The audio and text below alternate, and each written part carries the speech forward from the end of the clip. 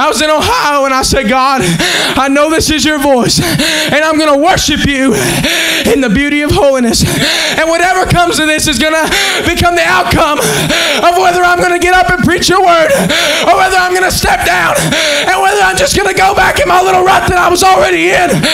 Amen. But I had to realize that worship comes before the voice. Sometimes, amen, worship is how you can get your answer to the voice. And that's something I've been struggling with because maybe my style of worship is different than your style. Amen. Maybe I want to run and jump and dance and holler. And maybe you want to sit there and say, bless him, Lord.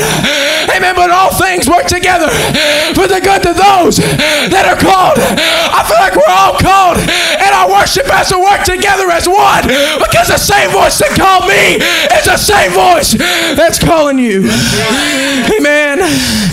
So worship the Lord in the beauty of holiness. Amen. I feel like when I see somebody outside that's dressed so appropriate, there's a glow and a beauty about them. There's something about them, a beauty of holiness. The Bible says that beauty is vain. Amen. But there's a whole nother type of beauty. Amen. There's a beauty. Young lady, there's a beauty that you don't have to put stuff on. You don't have to wear stuff tight. Young man, there's a beauty to where you don't have to show off everything you got. There's a beauty that comes from the inside. Amen. One thing I struggled with more than anything as a kid, I was bigger. Amen. I still am. But I've learned to embrace it because everybody calls me I'm big. You know, so I just go with it. Amen. But one thing I struggled with was trying to look like everybody else. Amen. Everybody, all my friends, they were skinny and they were in shape and they did this and they did that. Amen. But I found out later in life that my personality is a prideful personality if I don't keep it in check. Amen. And if I would have went with the things and if I would have worked out and dieted, I don't know where I would be today. But the voice of the Lord didn't speak to me and say work out. He didn't speak to me and say, amen, you got to go on a diet. He said preach my word and do what I tell you and these things will be added to you in due season. Yeah. Amen. I'm about done. Have him, Lord. But I feel like that there's a voice that's not the Lord, and I know there is, but I feel like he's talking to some people. I feel like he's saying you ain't good enough. Amen. He's saying, you know, your hair, you need to cut it off. It's hanging down too low and everybody's going to think you're one of those people. Amen. But you got to embrace what the Lord has given you. Amen. Hear the voice of God. And it says, wait upon the Lord. We was with my aunt the other night. She started quoting scripture. It says, wait upon the Lord and he shall renew your strength. Amen. You might be down for a season. Amen. You might feel like that all hope is gone and everything is going wrong and you feel like you got to change yourself.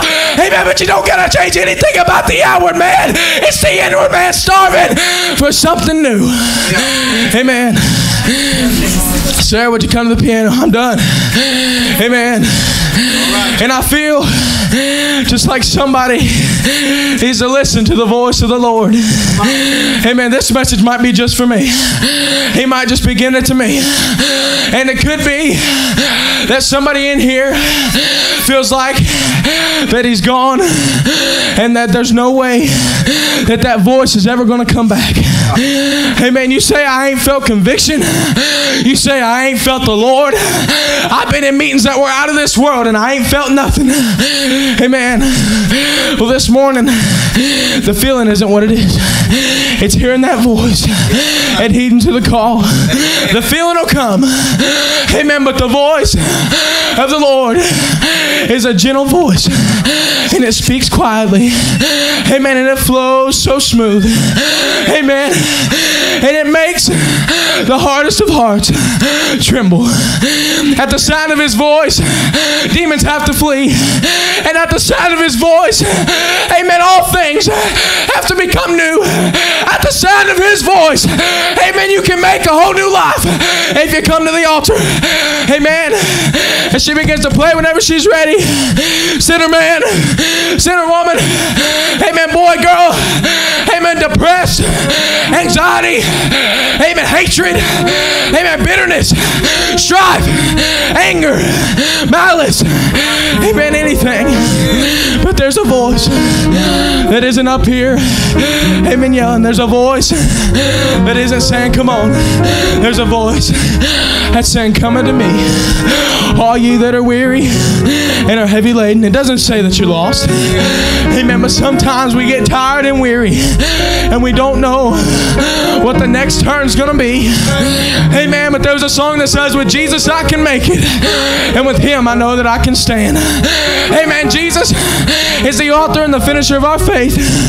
And God the Father is smiling down and looking at us and saying, would you just listen to me? Would you just hear my voice? Amen. One of the biggest quotes I've heard all my life is, if you don't listen, you're going to have to feel. Amen. As bad as that sounds, it's the truth. If you don't listen, you're going to have to reap the consequences of sitting in church after church after church and seeing the glory of the Lord manifested and sitting there and never making a move when God says come. Right now, would you want to come? I'm not going to tarry long. I'm not going to tell everybody to bow their heads and raise your hand, because you already know what shape you're in. Amen. I can tell what shape some of you are in by the look on your face, by the fruit you bear. Amen. But He said that if you would come, that He would make all things new. Amen. He said that when He comes again to receive His bride, that He's going to robe us in white and give us a crown. Amen. This size-on shirt ain't going to mean nothing to me, because eventually every single one of us in this building is going to bow, whether we want to or not, and confess that He is Lord. Amen. But with our voice, if it's not intertwined with His voice, it does nothing. But His voice is calling. Amen. If there was anyone that want to come right now, amen, I'm done. And I'll get the church to come pray. But I feel like there's somebody that's got to heed to the voice of the Lord. There's some things in life that you'll never be able to do anything about unless you call upon the name of the Lord. There's some things He lets you do on your own. Amen. But when push comes to shove, there's certain things that we just can't do unless we hear the voice and heed to what He's called us to do. Amen. Church, let's come pray. Amen. And get in these altars.